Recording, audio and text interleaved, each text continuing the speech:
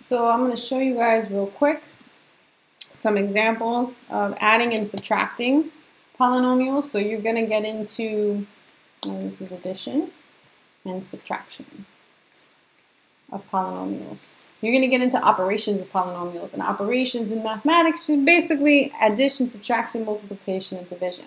Starting with addition and subtraction, you can add or subtract any type of polynomial. They can have different terms, the same number of terms, whatever. So let's just do a couple of examples because this is not very difficult. Example 1, we'll do 2x to the third minus 5x squared plus 3. This trinomial, 3 terms of third degree. And I want to add to that 2x squared minus 4x plus 6. I'm going to add to that another trinomial of second degree. So, to add and subtract polynomials, you want to think about like terms. You want to basically find what we call like terms, and like terms have the same variable. You want like terms, the same variable, but the same exponent on that variable. Doesn't have to have the same coefficient, but has to have the same variable and same exponent. So I'll show you what I mean. First, when I have parentheses, I want to take them down, and anytime I have something in front of parentheses, I will go ahead and distribute that. But if I'm adding polynomials, there's nothing here to distribute, so I could just straight up take them down. Okay? Now I'm showing all my work. You could technically skip this step once you practice and you get it down.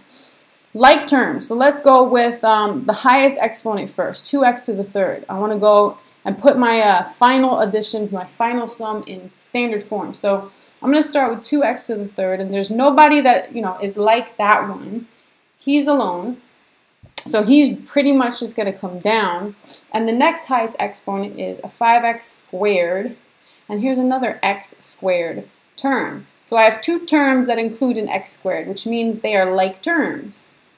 And I have negative 5 plus 2. So we're going to deal with the coefficients now. Negative 5 plus 2 is minus 3. And I'm going to maintain the variable portion, 3x squared. So I'm not adding exponents. I'm not doing anything to the exponents if I'm just adding 2 terms. I deal with the coefficients and I maintain that variable portion.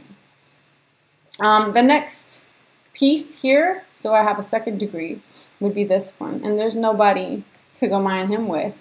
So he's going to come down by himself, negative 4x. And then last but certainly not least, I have 2 constant terms, a positive 3 and a positive 6. And they can be combined into a plus 9. And here is my final sum, no like terms left to combine. It is in standard form, which is what I want. It's a third degree polynomial. It has 1, 2, 3, 4 terms, 3 variable terms, 1 constant term. But this is the sum of these 2 trinomials. So, not too bad, not too difficult, right? I'm going to do one with subtraction, and then I'll stop there.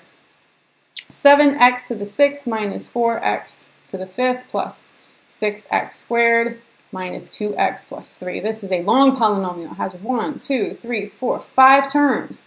And I want to subtract from that this other polynomial, which has 3x to the 5th minus 2x squared plus 3x minus 1. This polynomial has 1, 2, 3, 4 terms. So I'm taking 1, 2, 3, 4, 5, 5 terms, and I'm subtracting 4 terms. This is a 6th degree polynomial, a 5th degree polynomial, and I'm subtracting.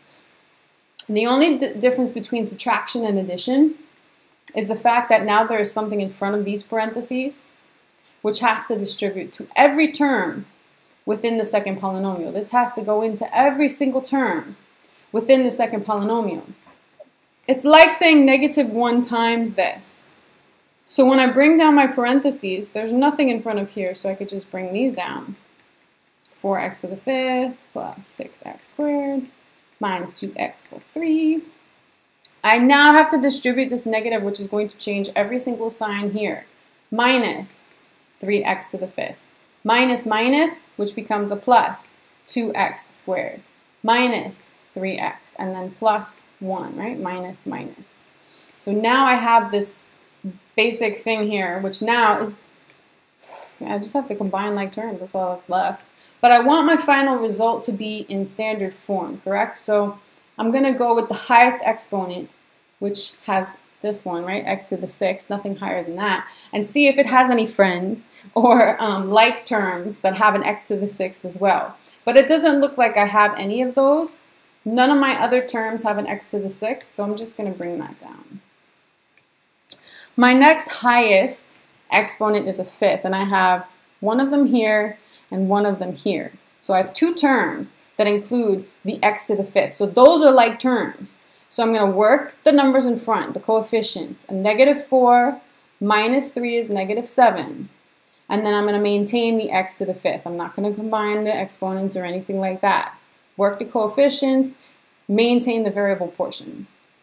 What's next? I have a 5th degree. Do I have a 4th degree? No 4th degree. Any 3rd degree? No. The highest exponent that's next is a 2nd degree. So now we'll combine those. Two 2nd degree polynomial terms, right? I have 6, a +6, and a +2. So 6 of them plus 2 of them is 8 of them. Maintain the variable portion.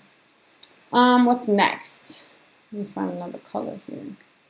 Alright, I have -2x and a -3x. Those are like terms. They both have just an x to the first power.